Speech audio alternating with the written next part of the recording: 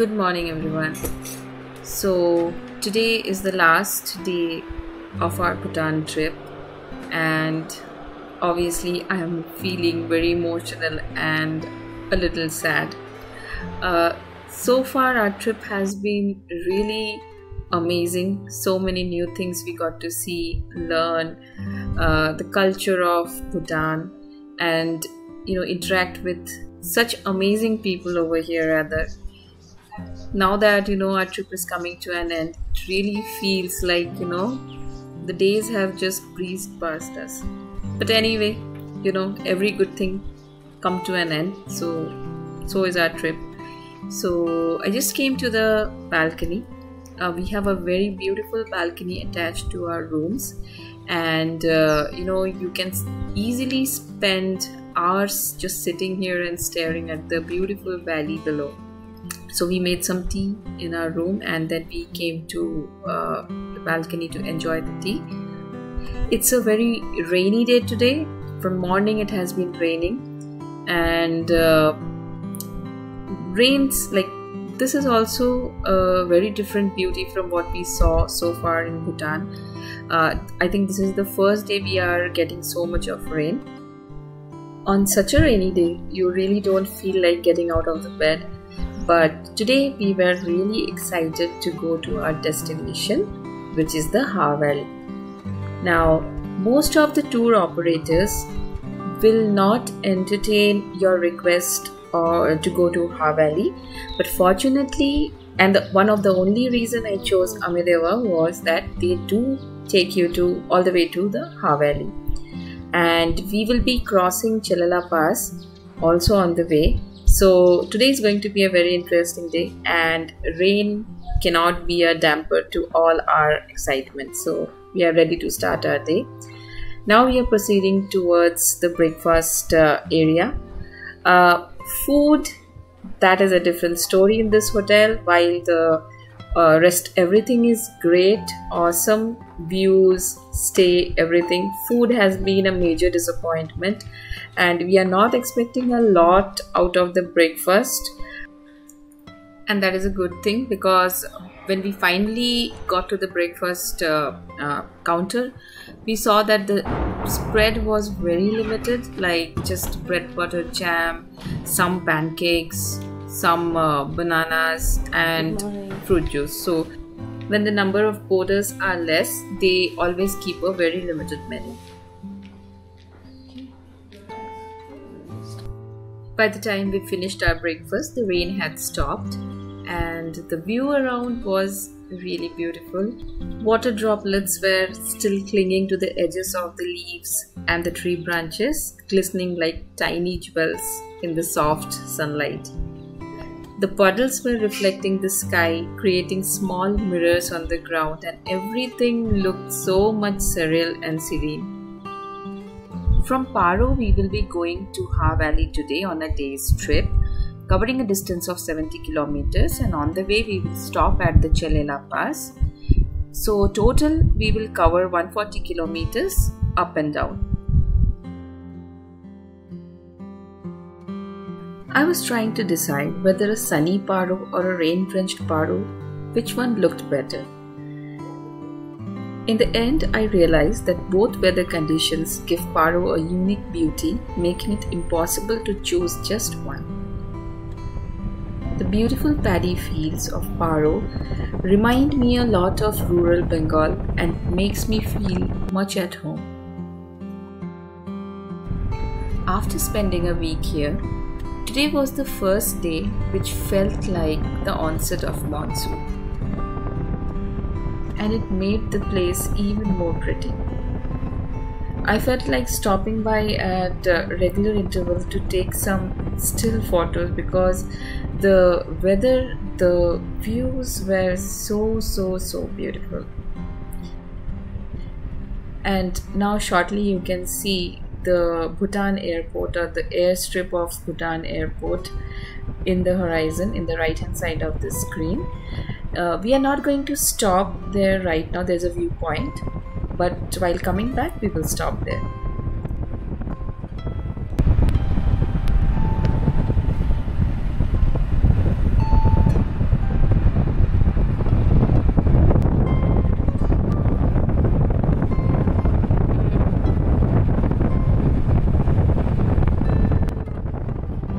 Paro to Chelela Pass distance is about 40 kilometers and it takes around 1.5 hours by car. The drive to Chelela Pass from Paro offers splendid views of the thriving flora and the fauna around. The surrounding areas of this pass has several ancient trails and numerous untouched forest regions which make this place the ideal spot for all hikers. And since it was a rain-drenched day, the beauty was almost 10 times magnified versus just a sunny day. So I'll let you enjoy the view of the road and I'll get back in a while.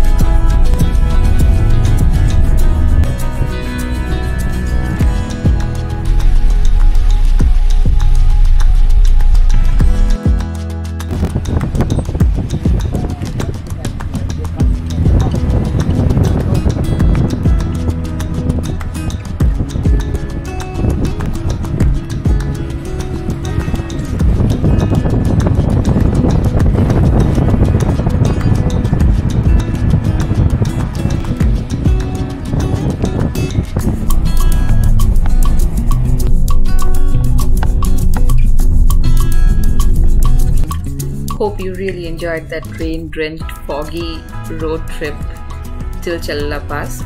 And yeah, now we have almost reached the Chelela Pass and just look at how the weather has changed completely.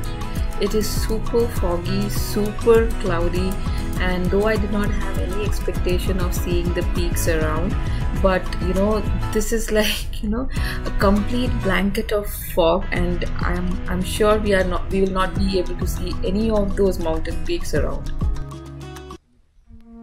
We have reached the Chelela Pass and look at the fog. You cannot see anything beyond this point. Chelela Pass is the highest motorable pass in Bhutan, standing at an impressive altitude of 13,000 feet and connecting the Paro and the Haa valleys. The pass has both strategic and spiritual significance in the Bhutanese history. And legend has that the pass was once used as a crossing point for travelers, monks and traders journeying between the Paro and the Haa Valley. It served as an ancient trading route, bringing goods from Tibet and other parts of Bhutan. In addition to its economic importance, Chelela is also a spiritual gateway. The pass is adorned with countless prayer flags, which carry the blessings and prayers to the heaven. The pass is also considered a sacred place due to its proximity to several holy sites. On a clear day, it offers breathtaking views of Mount Jomolari and the surrounding Himalayan peaks, making it a pilgrimage for nature lovers and photographers alike.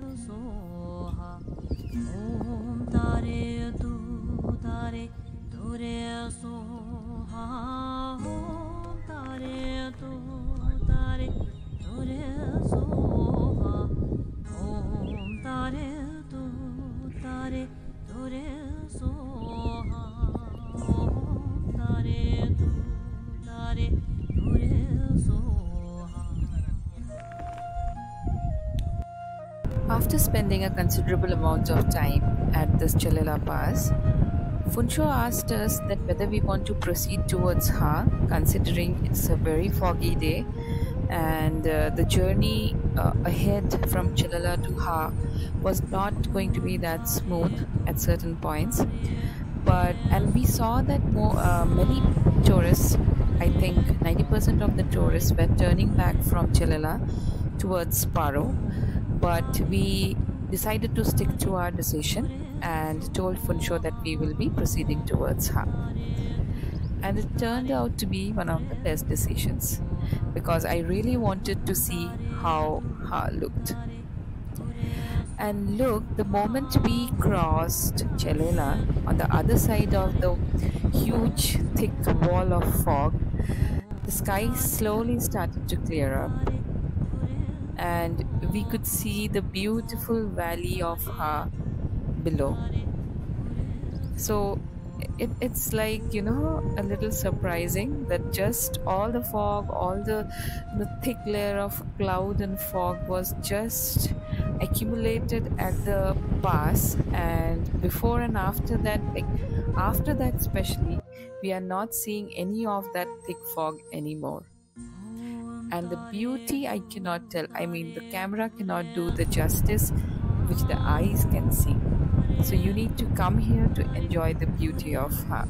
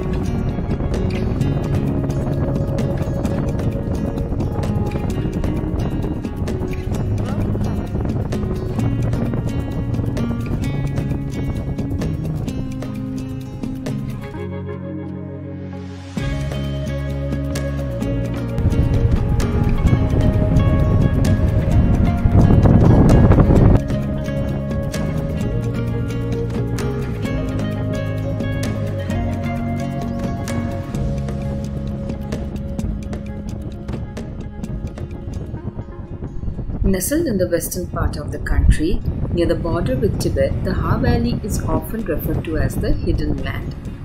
Local legends speak of powerful deities including Apchundu, a male warrior deity, and Jovodraken, a female mountain deity, who once protected the valley.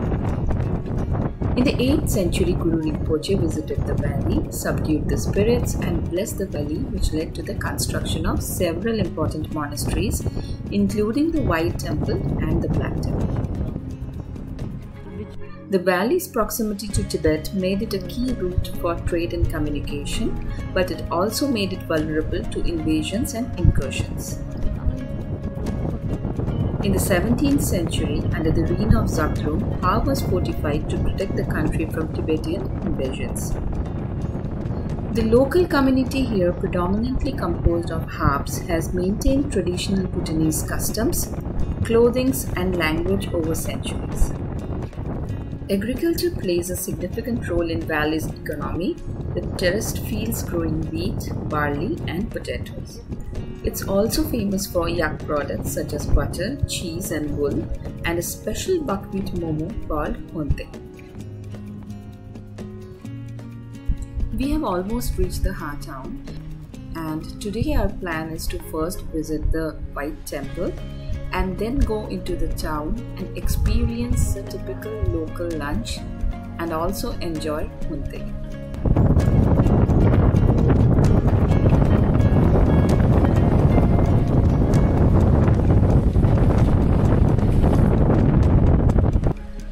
We have reached the White Temple now and we'll be shortly going inside, but before that I wanted to give you a glimpse of an interesting thing. We have always seen Funsho drape around a shawl or a scarf-like thing around him, known as kabne, before entering the temple premise, and we were very interested about knowing how this scarf holds on itself. So I asked Funsho to demonstrate it for us. The color of the kabli indicates the wearer's role or status, like here the white signifies the color worn by the commoners. It's a mark of respect and dignity, often required at formal gatherings and ceremonies. We keep like 3 fringes inside, indicating the 3 like triple gems, or we call it triple gems, or the tawasum meaning like king, country and people. Oh Yeah. So just like this here. There's just 3 fringes. We keep it like this, then we hold, and then we throw this back like this. okay. Try here, then 2 times, and then make it ready. That's it. The temples in Bhutan have a lot of stairs, which I had mentioned earlier, and that is the reason why my mom has been carrying her hiking stick everywhere. Here she is asking Funsho about the number of stairs she has to climb. Strong now. Only one set of set steps. of steps.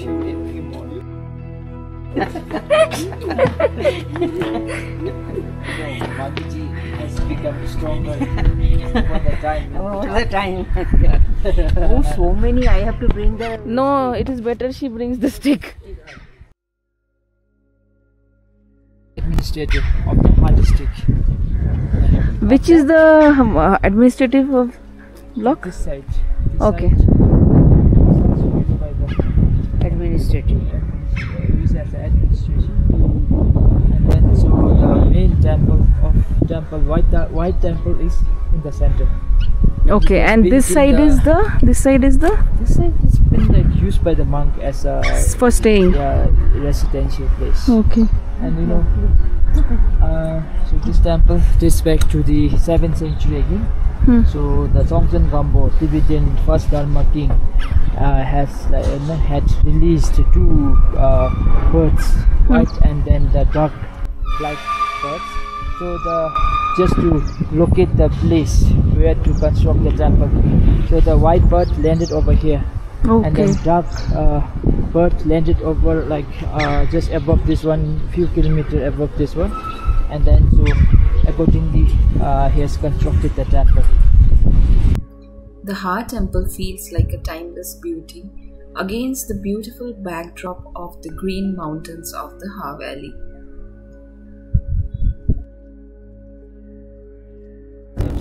Favorite steps. Amiji likes step very much.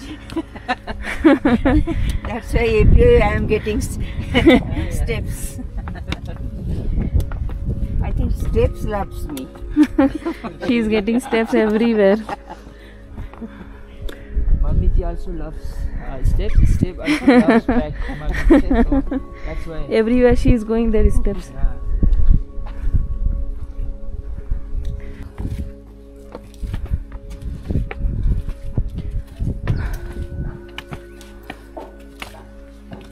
The Lakhang Karpo is situated in the tiny village of Umcho at the foothills of the 3 towering mountains, venerated as the Rigsam Gonpo, and is 3 kilometers south of the Haa town. The peaceful ambience of this temple is truly captivating. As you step into the temple grounds, a sense of calm immediately overcomes you. It feels like time slows down here, offering a moment of reflection and inner peace in the heart of the Haa Valley.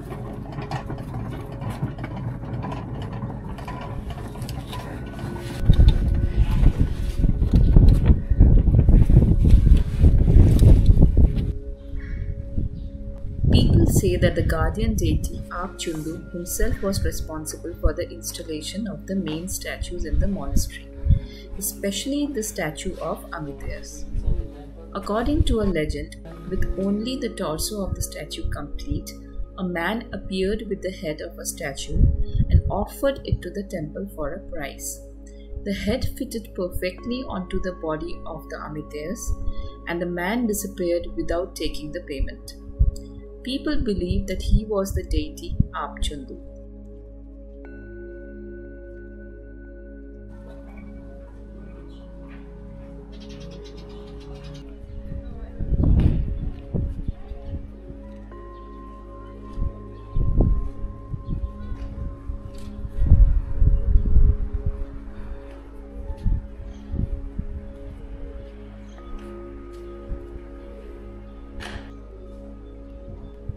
When the Tibetan Sentan king Songseng Gampo undertook the building of 108 temples, according to a prophecy, he selected the Haa Valley as the site for the two of the temples. The white temple is Lakhang Karpo, which we just visited, and then there is a black temple which is also known as the Lakhang Nakpo. This is also situated in the Tumcho village. You need a 20 to 25 minute hike to reach the black temple from here, and as the name suggests, the black temple has a distinctive greyish black wall instead of a white wall. Today, both temples stand as the guardian sentinels, keeping a watch at the southern entrance of the Haa Valley.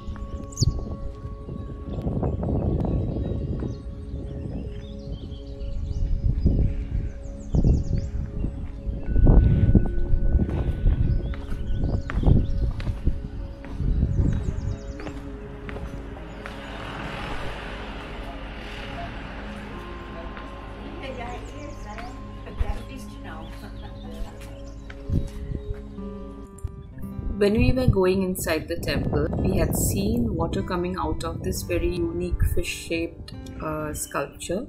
But when we came out, there was no water. So we got a little curious as to how we can operate this thing, whether we can bring the water out.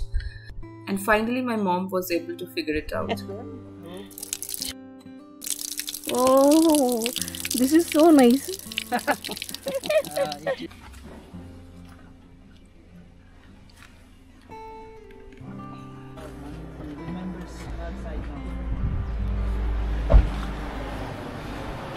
I wanted to visit the Black Temple also, but I heard from Funsho that it was a 15 to 20 minutes hike from here. Plus, it was almost noon time and we had to head back to Paro also. So he suggested that we go ahead for the lunch instead in the town.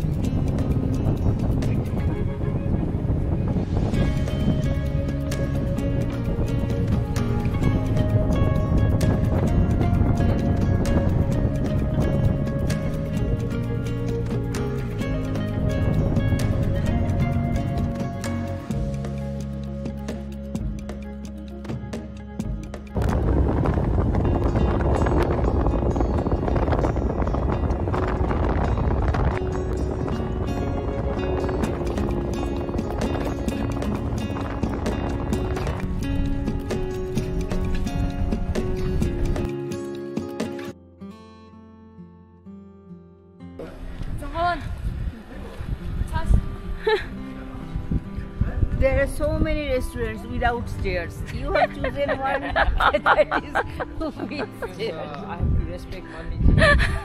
Mamiji love stay not easy, right?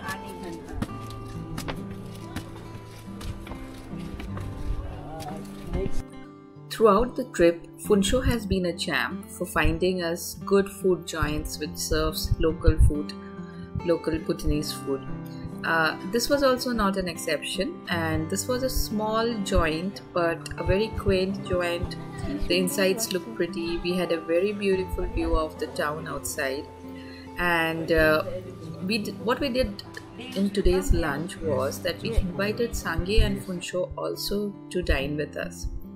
Now, this is not mandatory to invite your driver and your guide to lunch, but usually it is taken as a very good gesture if you are inviting them to one meal during your entire trip.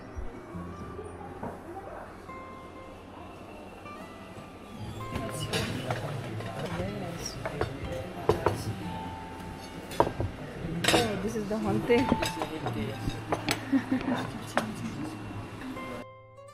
The honte. Chicken Fried chicken. This is potato, I think. This is potato. And that one That potol. This is chicken. Eggplant. Eggplant. We are getting something new to taste this time. This is Emadachi, right? Emadachi.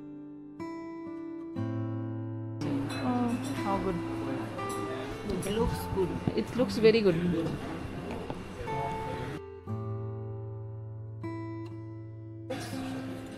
We can, right, start serving. I'll just first have this one. I've heard so much of it about this. Now you have this. No. This was the first time I was trying honte, but compared to the buckwheat pancake, I did not like honte that much. So nice things are there. It is nice to. The food looks really good. The beautiful lady you see here who was serving us was also the owner of this place. We kept getting more food from her every now and then, and it was really a huge platter for us. Why your tea is in color is They are different? taking milk tea. We are taking suja. I like suja. You don't take beef at all? No. I never tried. I can try. Are you getting it? I will try it. They're giving to I can try it. I'm a vegetarian. You are a vegetarian?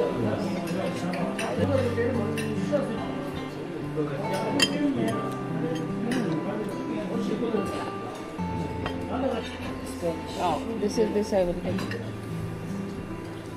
Will they refill if we ask for anything? Plate dam nahi mere. I think this curry they done, but rice they will do. Oh.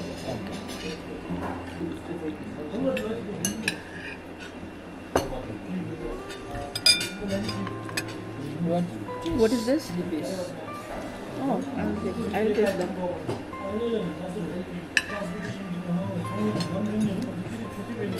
Potato is very nice. What is so? This is chutney, something chutney, yeah. Kind of chutney, yes.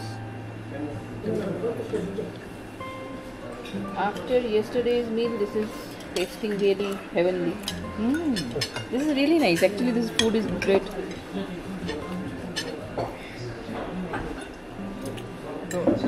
That menu is better, right?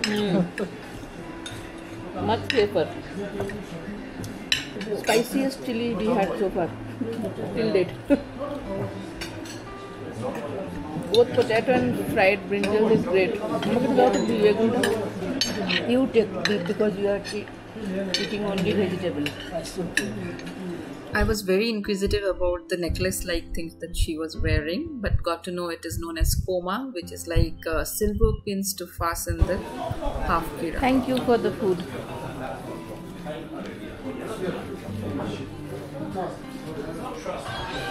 We have so many greeneries in this place, huh? That is one of the other good things. Okay, nice. After that satisfying meal, we went for a walk around the town. Haa town in Bhutan shares its boundaries with Paro district, Chukha and Samse. The scenic town is situated along the banks of the Hachu river and forms two distinct sectors, the northern and the southern half.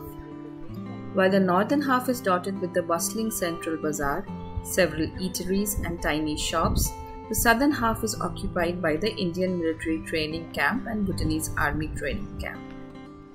Haa Valley is really beautiful, untouched and serene, and there are many stay options including both homestays and hotels. You will mostly find foreigners opting for night stays as they prefer this area for its beautiful hiking trails. The southern half of Haa town is guarded by three towering hills called the Trinity of Chenresik, Chanadorje and Jampelia. Now we are heading towards Paro, and the weather, as you can see, has cleared up a lot compared to what we saw in the morning, so hopefully Chelela will also be better.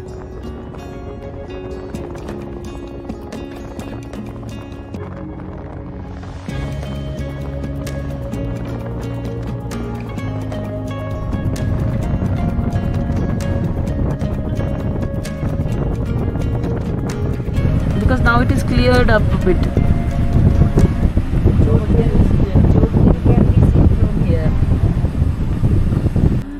As expected, we encountered a much clearer weather at the Chelela Pass, and though there was cloud cover, we could clearly see the distant mountains.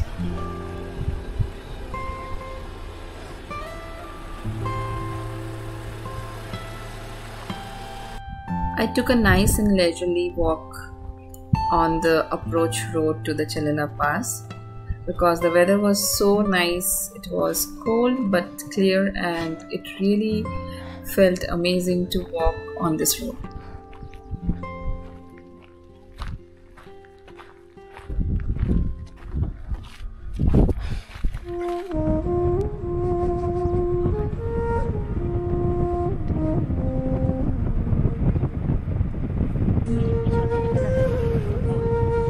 বরফের মতনই মনে হচ্ছে।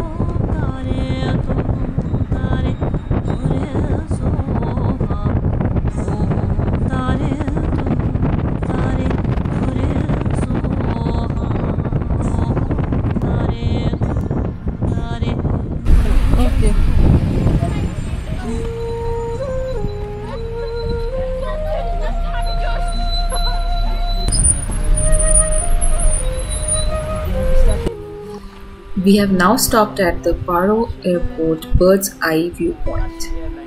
This viewpoint offers a captivating vantage point overlooking the runway of Paro International Airport in Bhutan. The Bird's Eye Viewpoint is one of those most thrilling spots to watch planes land and take off amidst the stunning Himalayan landscape. Visitors can watch as airplanes take off and land on the short runway, navigating through narrow mountain valleys with precision and skill. Paro Airport is known for being one of the world's most difficult airstrips to land at, and there are a couple of reasons for that, like a short runway surrounded by mountains which are approximately 18,000 feet tall, extreme crosswinds, and unpredictable weather. To land at Paro Airport, pilots must have at least 1500 hours of flight experience, including 500 hours of mountain flying. Thus, only a handful of pilots are qualified to land here. Precisely 8. And you can now witness one of those spectacular landings on the screen.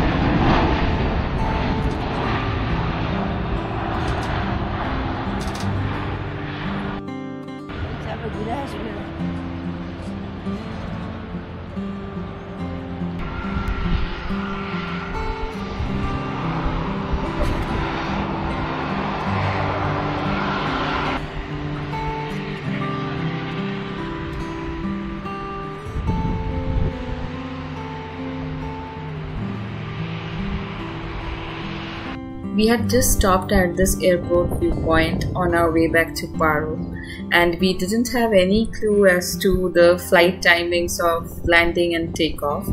But just look at our luck. We saw a landing and now there is a takeoff happening. Since it is such a difficult terrain, so it took a long time for the flight to navigate through the narrow airstrip and take off. But just for your sake, I have increased the speed so that you don't have to wait for seeing the main visuals.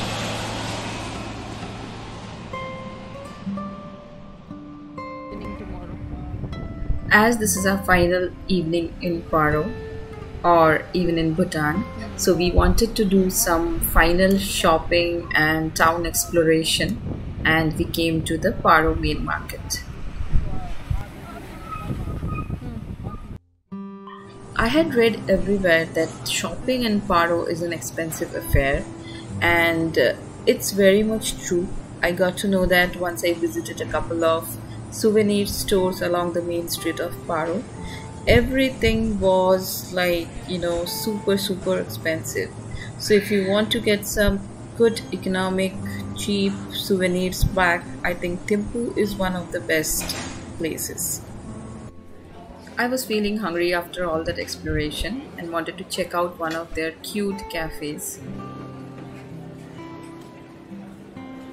Owned by a 5-star hotel pastry chef, Brioche Cafe offers the most exquisite cakes and pastries in the entire town of Paro. The cafe also bakes all kinds of French pastries. Top of the list are tarts, apple pie, homemade ice creams, and sorbet. And combine that with a really good cup of coffee or masala tea. You can drop by for a quick bite or for a long, endless coffee conversation in this cafe. The cream horns that I got from here were one of the best cream horns that I've ever had in my entire life, and that is not an overstatement.